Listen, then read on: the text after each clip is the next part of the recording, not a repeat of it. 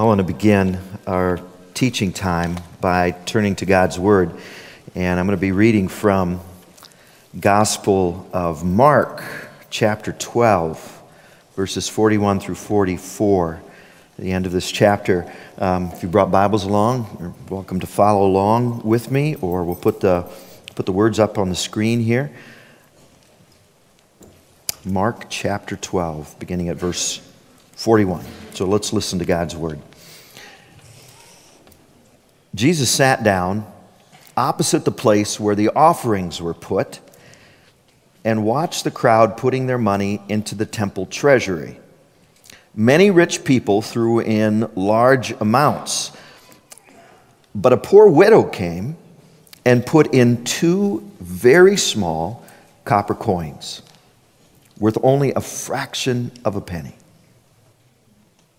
Calling his disciples to him, Jesus said, "Truly I tell you, this poor widow has put more into the treasury than all the others.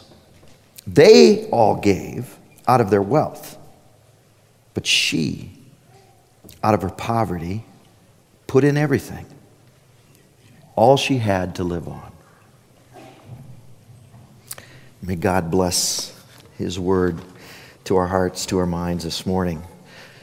So the place here is Herod's temple in Jerusalem. And there are these boxes scattered around the temple court where people can come and put in money. And Jesus is there, it says. Jesus is there in the temple, and he's watching. He's watching as men and women, much like yourselves, men and women were walking into the temple and going up to the offering boxes and making their gifts. And he seems as though he's watching very carefully, with a great deal of interest. And he always does. I believe that Jesus is concerned about what we do with our money. He pays attention to how you manage your finances.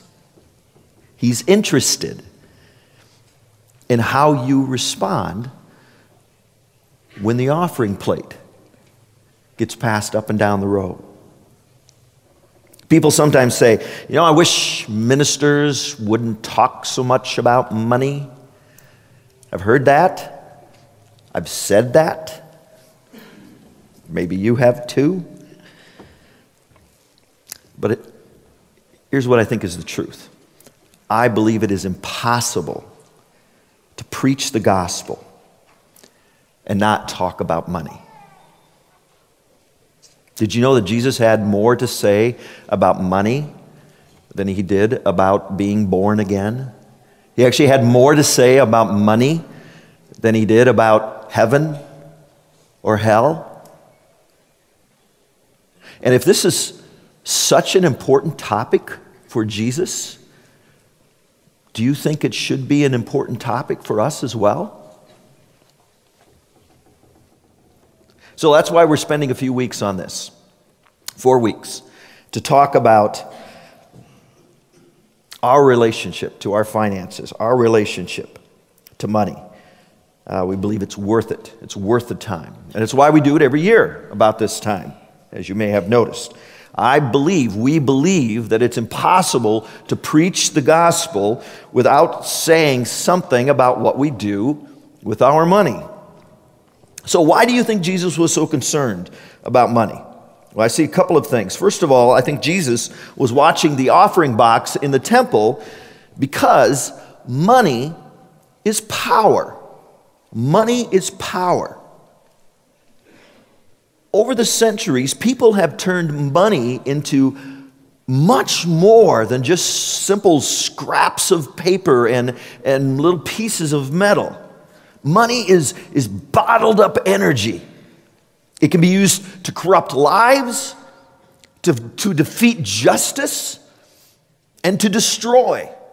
It can be used to inhibit the growth of God's kingdom in the world. But money can also be used to grow God's kingdom in this world.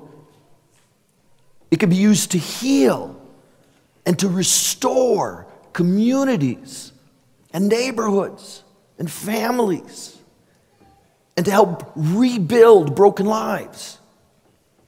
So I think Jesus is naturally interested in the financial power that each of us has access to. Jesus is also interested in the offering box because what we do with our money is actually a clue to our character. A person who invests heavily in pleasure is by nature a pleasure seeker. A person who spends a lot of time and energy reading and gathering and looking at books and all that is by nature probably a lover of literature. Now, a person who invests heavily in the church of Jesus Christ is more likely to be a follower of Jesus Christ. Of course, a person can be generous and can give freely without being a Christian. But I believe it is impossible. It's impossible to be a follower of Jesus and to be selfish and mean and stingy. Every offering that is taken is an important opportunity. Each time you have an opportunity to be generous with your money, generous with your time, generous with your abilities and your skills and your gifts. Each time you have an opportunity to demonstrate generosity, it is an opportunity to demonstrate your character. And if the chance to be generous turns you off, if it bores you, if it annoys you, even makes you a bit angry, then you have demonstrated something of your character. When we refuse to be generous, we choose instead to be selfish. But if we give gladly, if we give extravagantly, we demonstrate the same character as that of Jesus. God's children are meant to share His character. And one of God's divine characteristics is generosity. God's children are also generous. So just as Jesus watched people move back and forth past the offering boxes in the temple, Jesus also sees our actions when opportunities to give enter our lives. He sees what we do. If we ignore opportunities to be generous, He sees that. If we are selfless and our giving is extravagant, He sees that too. Now, what did Jesus see in the temple? Well, it says He saw many rich people give large gifts. They were interested in the work of God's temple. They supported it financially. It says some even gave large amounts. They weren't selfish. And thank God that there are people like that today. There are still rich people who are not too tired on Sunday mornings to join God's people in worship. And many of them give generously to support the ministries of the church. And as Jesus watched, He noticed a woman who did not put very much into the offering box. A poor widow came, the story says. I think we can assume that this is a woman who had suffered. And it says she knew and was experiencing the pinch of poverty. All that she had in the world was right there in her hand. Right there. That's it. Now, was she ashamed that she had so little to give? But she couldn't keep it for herself. She had to give it away. So this this poor widow, she placed into the offering 2 copper coins. It says only worth just a few pennies. Now, when the temple treasurers counted up that day's offering, do you think that they were impressed with that widow's gift? It was nothing. It was nothing. It was just a couple pennies. Hardly worth counting.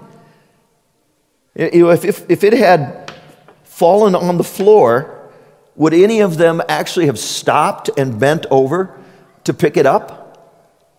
How many of you, when you see a penny, 1 penny laying on the floor, will actually stop and pick it up?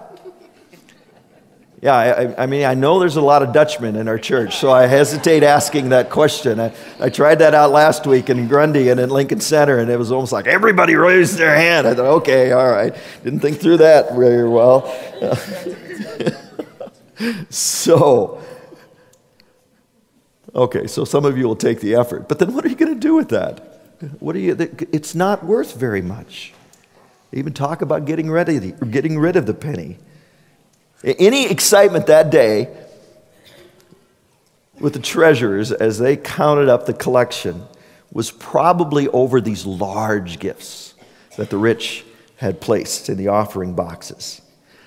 Only Jesus recognized the true value of this widow's gift. I tell you the truth, Jesus said. This poor widow has put more into the treasury than all the others. Now, how could that be? What was it that Jesus saw in this widow's small gift that made it so extravagant?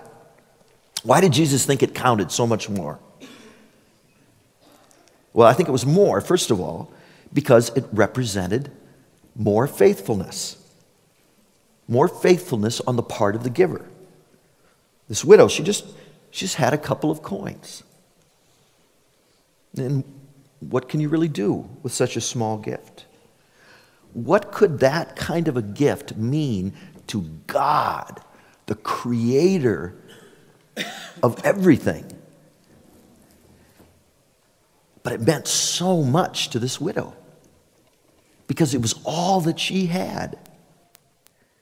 The human thing for her to do, since she was so strapped financially, would have been to do nothing. Keep them. Certainly she could justify not tithing for that month. She's got other responsibilities. She's got food to buy. She's got clothes to keep on her body and maybe, to clothe her children probably, and maybe a home, a place to live. She's most likely has a family, children to care for, and she's a widow. It's her responsibility. There's nobody else that's looking out for her. People would understand. God would understand, wouldn't he? How many of us think like that? I do. I have. Deb and I have.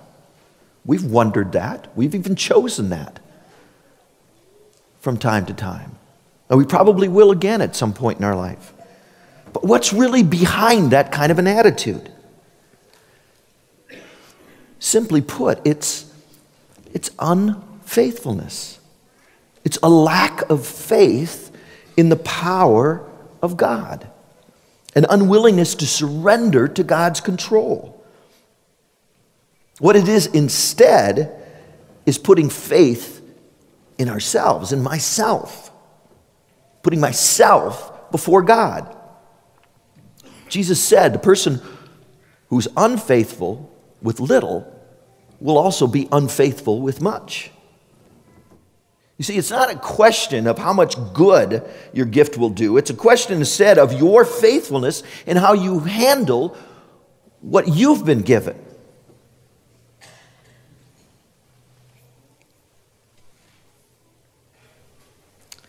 I really don't care how much money you put in the offering from week to week. What I do care about is whether or not you, in your life, are being faithful to God with the resources that He has given to you. This woman was faithful. She didn't give because she felt like it. It had nothing to do with feelings. She gave because she was being obedient to a trustworthy God. Now, some people will give because they support what a church is doing. They feel good about what's happening at the moment in their church. But then things change. Things change. And we've experienced some change over these past months, haven't we? And we'll experience more change in the months to come and the years to come. So things change, and then some people don't feel quite as good anymore. So what do? They stop giving.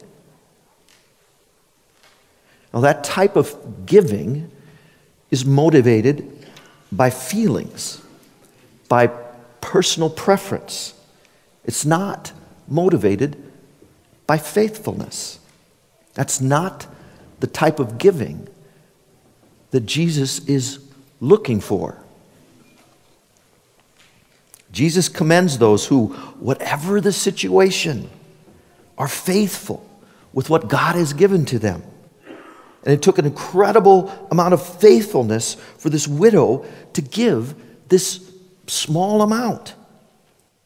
Far more than was required of the rich who gave large amounts. So the second thing is that this widow's gift was also extravagant because it was so costly. There was sacrifice in what she did. It was extravagant.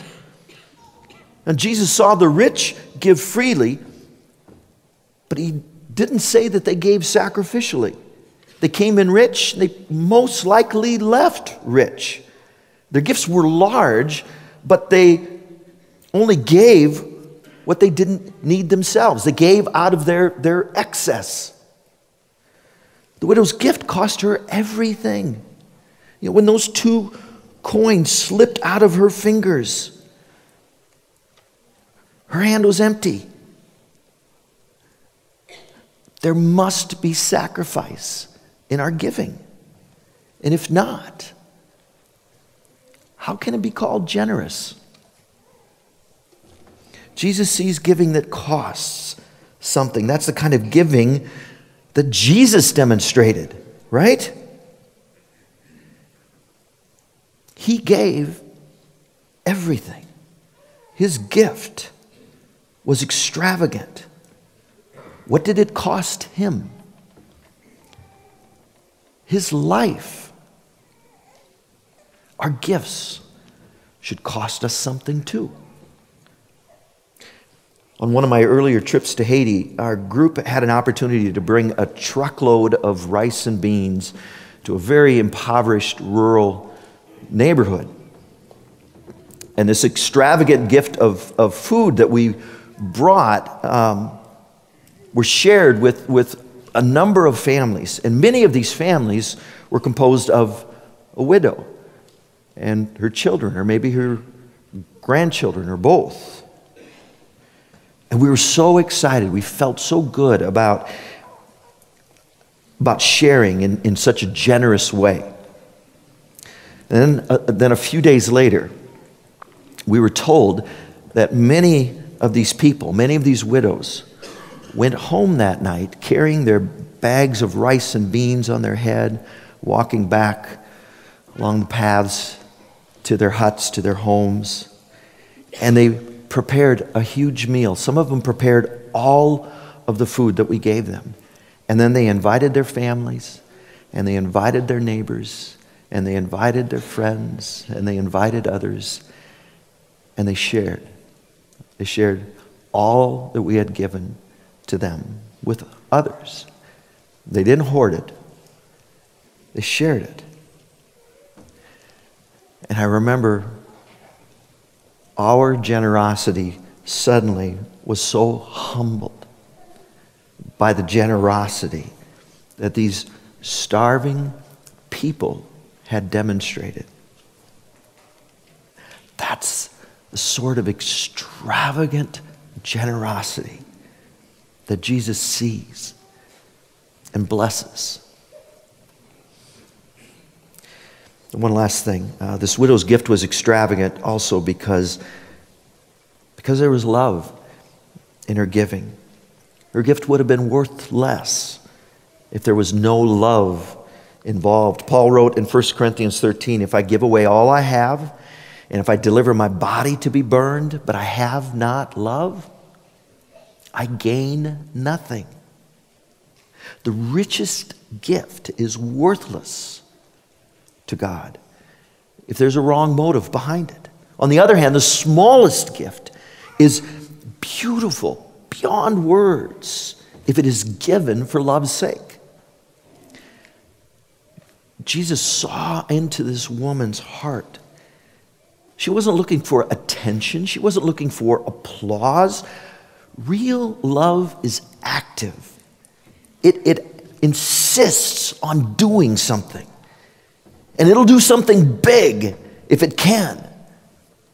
If it has the ability, if it has the resources. But if it can't, it'll do something small, something obscure, something hidden. But it will always do something. You can count on it. Love will give of its best. And the best is what Jesus sees. So, what can we remember from this story? Well, first, number one, everyone is equal when it comes to giving. Everyone is equal when it comes to giving. Those of us with the smallest gifts have exactly the same opportunity of honoring God as those of us with the largest gifts.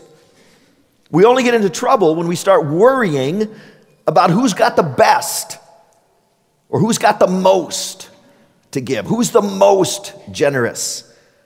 What we can be sure of is that Jesus sees and is pleased with generosity that is faithful, that is sacrificial, and that is motivated by love. Number two, remember that even the smallest gifts, if they are our best, are not looked down on. We like to measure stuff. We like to measure things. What's most, what's biggest, what's best. Especially stuff related to money. And we get confused into believing that more is better. Jesus doesn't count like we do. He doesn't. What matters to him is what inspires our giving. If two very small coins are our best, then Jesus sees that. He blesses it and he considers it to be extravagant and valuable. And then finally, since Jesus cares about our giving, let's make sure that nothing keeps us from being generous. Don't let anything get in the way. Don't stop because you feel sorry for yourself. Don't stop because others feel sorry for you. Jesus didn't stop this poor widow from putting her last 2 coins into the offering box. Did you notice that? He could have stepped out and said, no, you need that. Don't do that. You know, we got some problems here in the temple too. Did you notice that? You know, there's some things we need to fix and make right. So don't. He didn't. He watched her do that. He watched her heart. He noticed it and he blessed it. Don't stop. Don't stop. Extravagant generosity is a sign of extravagant faithfulness in God. Luke says it this way, give and it will be given to you. A good measure, pressed down, shaken together, running over, will be poured into your lap. For with a measure you use, it will be measured to you. A hand that is wide open to give will also be wide open to receive. And to receive the best. Maybe not necessarily to be blessed in return financially, but the gift that God will give to you in return for your generosity will be the best thing that he can give to you. The Lord doesn't hesitate to accept our last penny because that kind of giving doesn't impoverish us, but it makes us rich forever. And the story is challenging. We know that. It's challenging for me, because it shows us how different God's perspective is from our perspective. 1 Samuel 16:7 says, the Lord does not look at things like people look at them. People look at the outward appearance, but the Lord looks at the heart. This poor widow gave extravagantly. And this is the call of the gospel. Absolute surrender to God. So don't let your money be the master of your life. Instead, give of your best to the master. Let's pray.